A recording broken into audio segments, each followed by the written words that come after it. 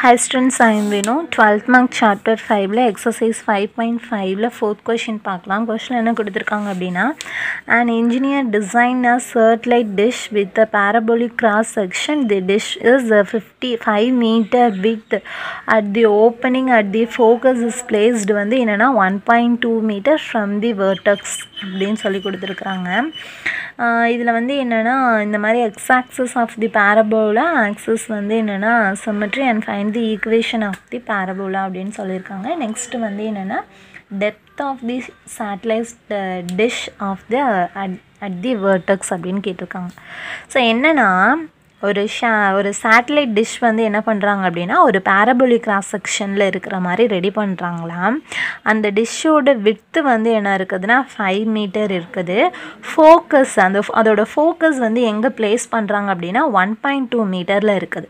So இந்த மாதிரி இருந்துச்சுன்னா இந்த பேரபோலிக்கான ஈக்குவேஷன் என்ன?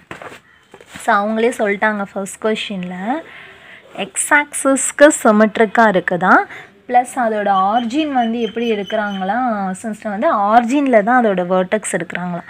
அப்போ ஆர்ஜினில் அதோட வேர்டெக்ஸ் எடுத்துகிட்டு எக்ஸ் ஆக்சிஸ்க்கு வந்து சிமெட்ரிக்காக இருக்குதுன்னா இதுதான். ஸோ ஆர்ஜின் வந்து 0,0 எடுத்துட்டோம். நெக்ஸ்ட் என்ன சொன்னாங்கன்னா இந்த டிஷ்ஷோட வித் அப்படின்னு சொல்லும்போது இதிலேருந்து இது வரைக்குமா. ஸோ இதோட வித்து ஓவரால் வித் வந்து என்னென்னா ஒரு 5 மீட்டர் இருக்கிற மாதிரி எடுத்திருக்காங்க. நெக்ஸ்ட்டு வந்து என்னென்னா கண்டிப்பாக ஒரு கர்வ் இருக்குன்னா கர்வுக்குள்ளே ஃபோக்கஸ் இருக்கும். அப்போ இதோட ஃபோக்கஸ் வந்து என்ன பண்ணுறாங்கன்னா இந்த ஆர்ஜின்லேருந்து 1.2 மீட்டர் டிஸ்டன்ஸில் என்ன பண்ணுறாங்க அப்படின்னா ஃபோக்கஸ் வந்து ஃபிக்ஸ் பண்ணுறாங்க. இப்படி ஃபிக்ஸ் பண்ணுற இந்த மாதிரி இருக்கக்கூடிய இந்த பேரபோலிக்கோட ஈக்குவேஷன் கண்டுபிடிக்கிறது ஃபர்ஸ்ட் கொஷின். ஓகேவா, ஃபர்ஸ்ட் கொஷின் வந்து என்னென்னா பேரபோலா ஈக்குவேஷன். ஓகேவா, செகண்ட் கொஷின் என்னென்னா இங்கோட டெப்த் இருக்கும் இல்லையா, இங்கே அந்த சேட்டலைட் டிஷ் அதாவது இங்கேருந்து இது.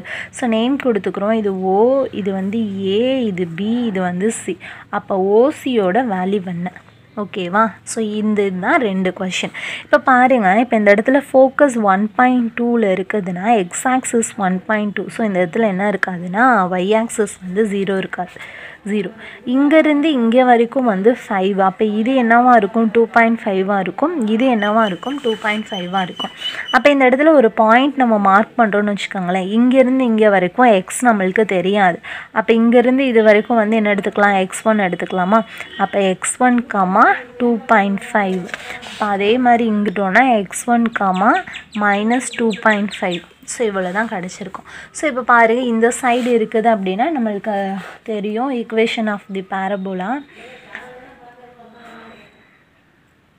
ஈக்குவேஷன் ஆஃப் தி பேரபோலா வந்து என்னென்னா y² = 4ax. ஸோ இதில் நம்மளுக்கு ஈக்குவேஷன் கண்டுபிடிக்கணும்னா கண்டிப்பாக ஏயோட வேல்யூ. ஸோ இப்போ இங்கே பார்த்தீங்கன்னா ஃபோக்கஸ் இருக்குது. ஓகேவா, ஃபோக்கஸ் அப்படின்னு சொல்லும்போது நம்ம என்ன எடுத்துப்போம் அப்படின்னா a,0 அப்படிங்கிறதான் ஃபோக்கஸ். ஓகேவா, ஸோ ஃபோக்கஸ்க்கு நம்மளுக்கு a,0 தான் ஜென்ரல் ஈக்குவேஷன். அப்போ இங்கே 1.2,0. அப்போ இதுலேருந்து என்ன எடுத்துக்கலாம், ஏங்கிறது 1. கொண்டு போய் சப்ஸ்டியூட் பண்ண ஈக்குவேஷன் ரெடி.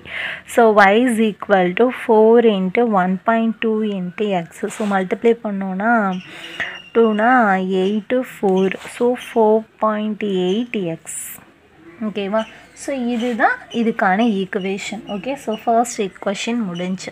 செகண்ட் கொஷின் என்ன கேட்டிருந்தாங்க, ஓசி வேல்யூ என்ன அப்படிங்கிறது கொஷின் கேட்டிருந்தாங்க. அதாவது x1 வந்து என்ன அப்படின்னு. இப்போ இந்த இருக்கு இல்லையா, இந்த ஈக்குவேஷனில் கொண்டு போய் இங்கே நம்மளுக்கு ஒரு பாயிண்ட் இருக்குல்ல x1 2.1, இதை கொண்டு போய் சப்ஸ்டியூட் பண்ணால் போதும். தி பாயிண்ட் வந்து என்னென்னா x1, 2.5. ஏன்னா இப்போ இது எக்ஸுக்கும் ஒய்யுக்கும் நம்ம கொண்டு போய் சப்ஸ்டியூட் பண்ணும்போது ஒரே ஒரு அன்னோன் தான் இருக்கும். ஓகேவா, எக்ஸ் மட்டும்தான் எக்ஸாக இருக்கும், ஒய் அப்படிங்கிறது 2.5. அப்போ என்ன பண்ணிக்கலாம்னா எக்ஸோட வேல்யூ வந்து ஃபைண்ட் அவுட் பண்ணிடலாம். ஸோ கொண்டு போய் சப்ஸ்டியூட் பண்ணோம்னா 2.5 = 4.8 × x1. 2.5 அப்படிங்கிறது வந்து என்னென்னா 25 வந்து என்ன போட்டுக்கலான்னா சரி நான் ஃபர்ஸ்ட் இப்படி பிரிச்சுக்கிறேன். 0.5 2.5 4.8 வந்து டிவைடில் கொண்டு போயிடுவோம். ஸோ கண்டு போயிட்டோன்னா x1 ஏன்னா பாயிண்ட் சம்திங்கில் இருக்கு இல்லையா, ஸோ அதனால தான் இங்கே ஒரு பாயிண்ட் இருக்குது, இங்கே ஒரு பாயிண்ட் இருக்குது. அப்போ மேலே வந்து 2 பாயிண்ட், ஸோ 2 0. அப்போ கீழே என்ன பண்ணிக்கலாம்னா 2 0. ஸோ பண்ணோம்னா 25 × 25 ஆகிடும். இங்கே 480 ஆகும் ஈக்குவல் டு x1. அதாவது இங்கே ஒரு பாயிண்ட் இருக்கிறனால ஒரு ஜீரோக்கு போயிடும், இங்கே ஒரு பாயிண்ட் இருக்கிறனால ஒரு ஜீரோக்கு போயிடும், ஒரு பாயிண்ட் இருக்கிறனால ஒரு ஜீரோக்கு போயிடும். ஸோ இன்னொரு ஜீரோ வந்து என்ன பண்ணிட்டோம் அப்படின்னா ஆட் பண்ணிட்டோம். ஸோ இப்போ கேன்சல் பண்ணிக்கலாம். 5 5s are 25, 8 5s are 9 5s are 45, remaining 3 அப்படின்னா 6 5s are 30. ஓகேவா? அப்போ என்ன பண்ணிக்கலாம்னா, ஸோ இன்னுமே இதை நம்ம சிம்பிளிஃபை பண்ணோன்னா எப்படி கிடைக்கும் ஒன்று பார்த்தீங்கன்னா,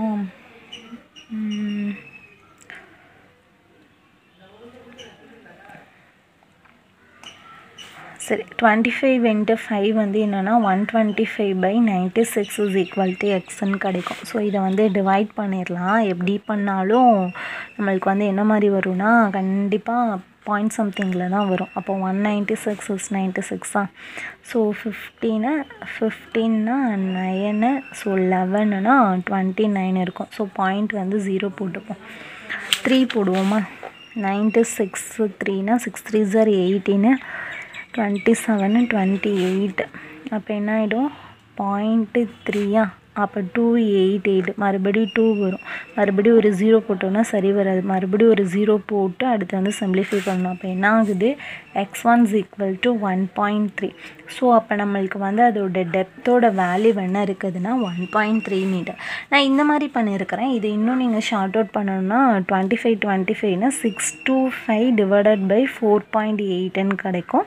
ஸோ அதுக்கப்புறம் என்ன பண்ணிக்கலாம்னா நீங்கள் 100ஆல் மேலேயும் கீழே மல்டிப்ளை பண்ணிவிட்டு அதுக்கப்புறமும் கூட நீங்கள் வந்து என்ன பண்ணிக்கலாம்னா 625 divided by 48 is equal to xன்னு கிடச்சிருக்குதுமா. அப்போ இது கேன்சல் பண்ணோன்னா, ஸோ இதை கண்டிப்பாக வந்து என்ன பண்ண முடியாதுன்னா 2 டேபிளில் கேன்சல் பண்ண முடியாது. ஓகேவா? அப்போ என்ன பண்ணிக்கலாம்னா இதே நீங்கள் டிவைட் பண்ணிங்கன்னா ஆட்டோமேட்டிக்காக சேம் 1.3 தான் கிடைக்கும். ஓகேவா? ஸோ அவ்வளோதான் இந்த கொஷின். தேங்க்யூ.